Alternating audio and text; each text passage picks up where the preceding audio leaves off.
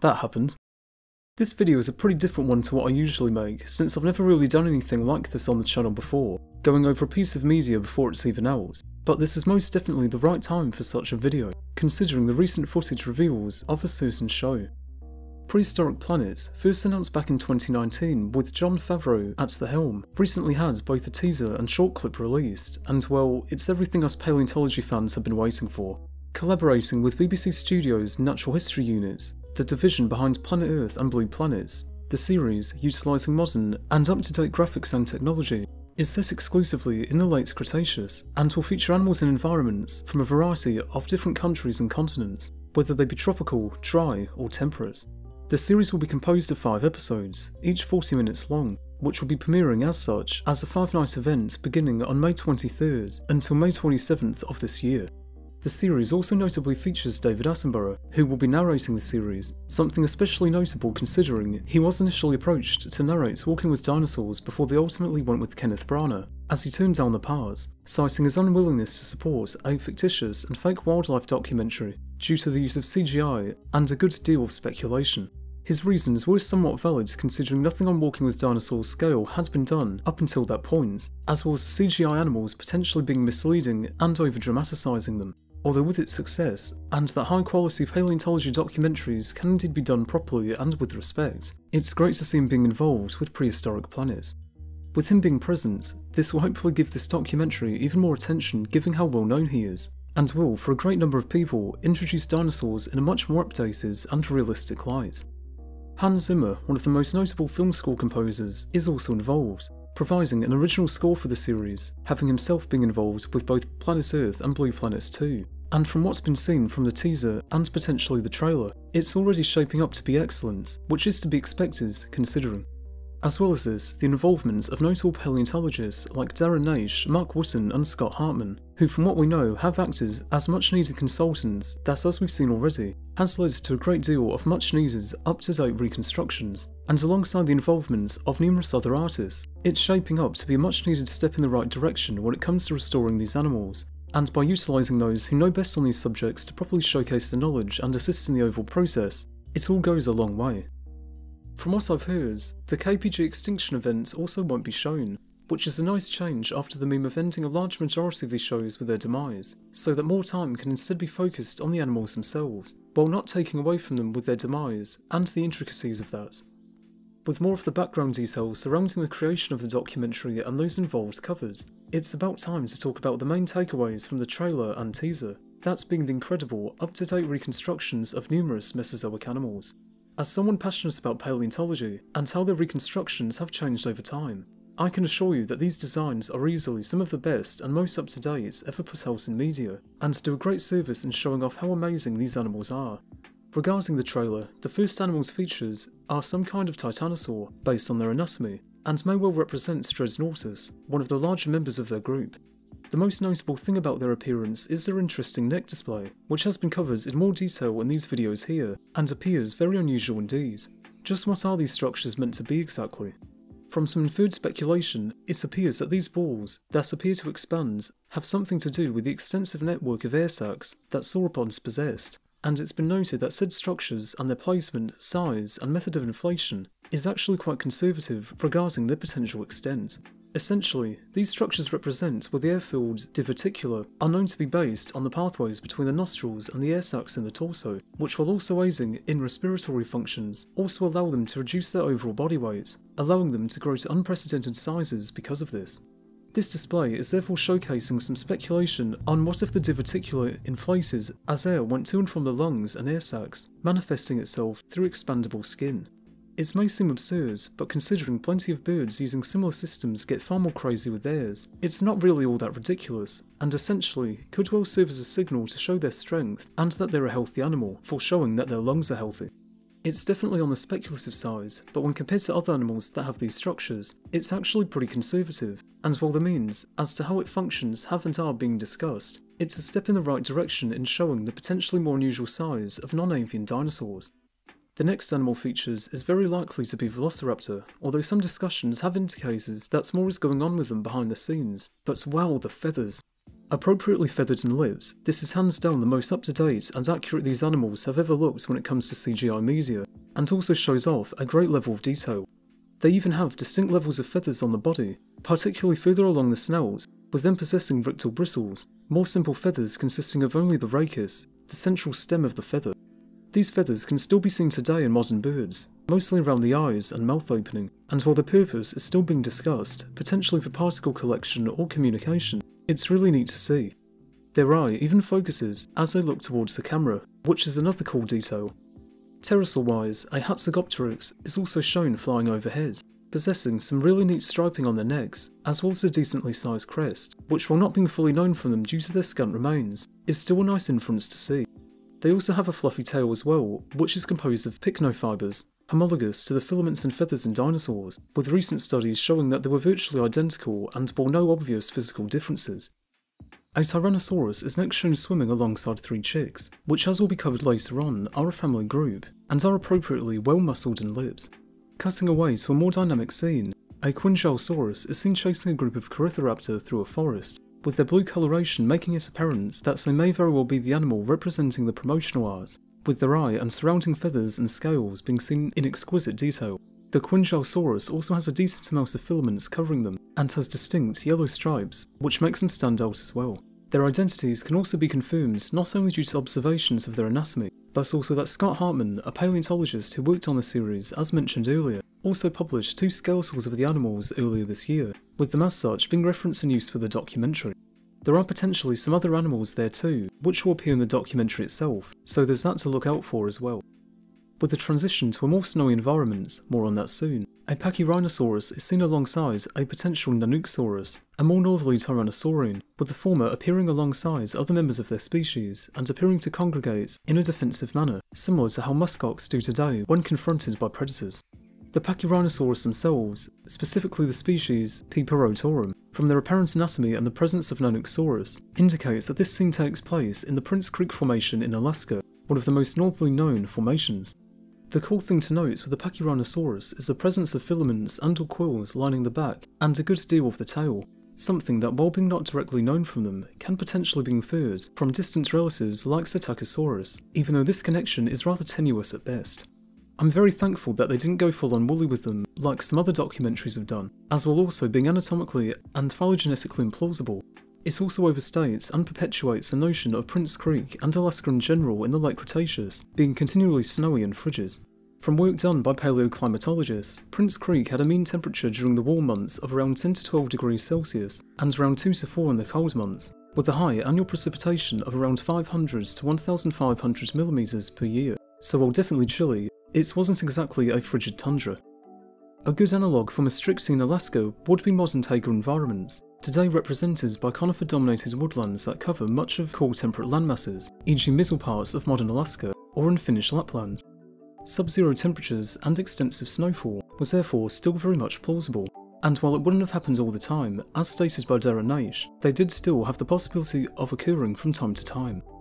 Regardless of whether or not the show conveys the paleo-meme of Prince Creek being abyssally cold and consistently snowy environments as a rarity, the interpretation still lingers as a norm due to that being the main environment type being shown, although we'll have to wait for the full series to come out to observe how they manage it to gauge how much of the time that is indeed the case. As a little tidbit, while not technically an inaccuracy, the Pachyrhinosaurus lacks the large, tomial teeth, as can be possibly inferred from the large dip in their beak, although its size is still somewhat speculative, and because of that, doesn't take too much from the design, although it still would have been neat to see.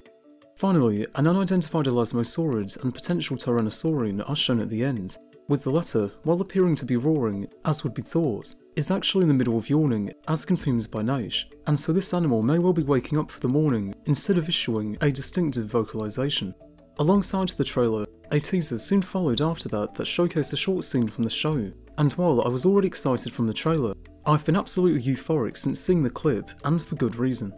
The scene starts off with some turtle hatchlings, from the looks of it, olive ridleys, standing in as a Mesozoic turtle species, with the scene then changing course from something that could easily be mistaken for a Blue Planet and or Planet Earth clip, by introducing an incredibly adorable juvenile Tyrannosaurus, which is rendered and reconstructed incredibly well. The feathers and overall coloration are reminiscent of rat-eyed chicks, in particular cassowaries and ostriches, which assist in camouflage in their respective environments, helping to break up their body outline while in foliage or in some cases out in the open. They also have a tail tuft, which has been inferred in living animals like lions to assist in communication, something useful if say they were hiding and needed to communicate amongst each other if a threat had passed, or if one of the parents was approaching. The coloration on the scales is also a nice yellow and green, and also have a neat patch of red under their necks, which culminates into a very pleasing but also accurate appearance. The level of detail on their legs, as they inquisitively step on the turtles, something which shows off a younger animal's inexperience and curiosity, also shows a great level of detail too, with the tarsal scutes and other smaller scales being nicely reconstructed, and, alongside this, other minor details like the sand on the filaments, the eyes contracting in order to focus, as well as their footprints and sand displacements being made, as they move, show a great attention to detail as well. Of course, the main takeaway from this teaser, aside from the adorable juvenile animals, is the Tyrannosaurus father, affectionately nicknamed Hank by some due to their hefty stature and confident appearance, and is hands down one of the best looking tyrannosaur reconstructions in media.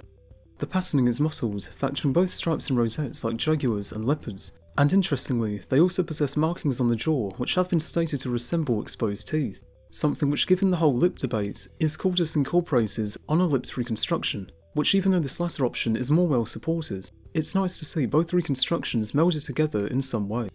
The coloration itself, after an apparent lengthy period of discussion, was settled upon for having a pattern and coloration present and distinctive enough to not leave them a dull, monotone brown, but also being subtle enough to not be distracting and not matching the body size, striking a near-perfect balance. Regarding feathers, this adult does indeed possess them in sparse amounts, something which could still well be the case, since as the juvenile animals grow, the feathers, which can form in between the scales, could space out as they grew. So while being quite sparse, it's great to see some level of feathering still being retained in the adults. There have been some comments that I've noticed on the mass of the Tyrannosaurus, and that the animal appears to be more sizable than as to what they should be, although this complaint, while not being all that common, is fundamentally flawed.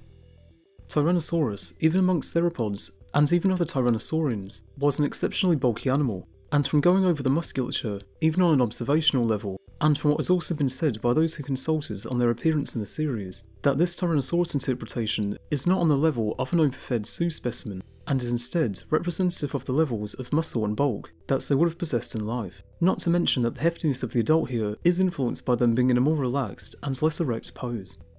As a comparison to see just how far Tyrannosaurus reconstructions have come, at least in animated paleomedia, the Prehistoric Planet Tyrannosaurus is a much needed upgrade when compared to the Walking with Dinosaurs Tyrannosaurus, that's due to have a troubled design history, didn't turn out all that optimally, particularly with the feet, which unusually appear to be ungular greys instead of digitigrades, like how they should be. What is that? What the f*** is that? Overall, these reconstructions are absolutely superb and are a much needed and long awaited change in how these animals are depicted in media, with saturating and or brightening the images of the animals, revealing intriguing and beautiful patterns and colours that are otherwise hard to see or not visible due to the present lighting. Prehistoric Planet is also notably the first major dinosaur-focused documentary series produced by the BBC since Planet Dinosaur back in 2011. That's alongside Dinosaur Revolution, were really the last decent, high-quality documentaries focusing on them until now, and even then, these two series had their flaws. Planet Dinosaur for its cutaways and odd camera movements and animations from time to time, and Dinosaur Revolution, that's while featuring stunning, very lifelike reconstructions, suffered from occasional anthropomorphism and the occasionally choppy animation. After that point, most documentaries from then on were severely lacking in budget and consultation, and the quality and frequency of these kinds of documentaries dropped considerably as a result, becoming what has been referred to as a kind of dark age of paleontology in media. As such, many paleontology enthusiasts like myself have literally been waiting over a decade for something along Prehistoric Planet's line to come about, and now that it's all here in all of its glory, it's honestly hard to believe it's even happening. Numerous paleo artists being involved is also a really great sign, and with visible and clear consultation as seen by these excellent reconstructions, it really can't be stressed enough as to how important it is to not only have people that know what they are doing involved, but to also listen to them and correct accordingly. Even the best consultants and artists in the varying levels of development can't notice everything, and as well as this, can't teach a whole studio of animators all of the subtle intricacies and details of how these extinct animals functioned, But from what has been shown so far, it really seems that this level of coordination and consultation has really paid off, and I'm really happy to see all of their hard work paying off, given how many talented paleo artists are online and readily available today. As an example, this wide range of consultants even includes people specialising in paleoentomology and botany, something which would normally be brushed aside, and is something which really calls back to the days of the Walking With trilogy and it strives towards incorporating as much as they possibly could with the utmost of accuracy. Well, at least most of the time. Prehistoric Planet appears to be more focused and collaborative in that regard to more out there speculation. The aspects of Walking with Dinosaurs and its subsequent spin-offs that really helped to set them apart was the format and narrative structure, most notably Tim Haynes and Jasper James, setting out to make a series that felt like a standard wildlife documentary, only with prehistoric life as a focus this time around, and is something that hasn't been successfully captured in any paleo documentaries since, and the balance is always off in some way for some of the reasons stated earlier. That is potentially until now. The series is focusing on animals and environments from the later stages of the Cretaceous, but who knows, maybe more documentaries will be produced sometime afterwards that feature other time periods and animals, but only time will tell, and it all depends on how well documentaries like Prehistoric Planet do. Alongside the also upcoming Jurassic World Dominion, this all could very well lead to another golden age regarding paleontology in the form of science communication and media. But to get there, documentaries like these need to be legitimately supported, which in turn will give credence to more shows like this potentially being made. This is quite literally something many of us have dreamed of for the longest time, to see a series that rivals the original Impossible Pictures documentaries in quality, and to finally see it after all this time has been so incredibly rewarding, knowing that these animals are finally being realised in a more up-to-date manner, and with such detail and care put into their appearance from numerous paleontologists and paleo artists. From other information that I know from other sources, there's a lot, and I mean a lot more to look forward to, and I can't wait for everyone to see what will be depicted. It's the first time in a long while where dinosaurs and other prehistoric life are treated seriously and with such respect regarding a project with a large budget and quality.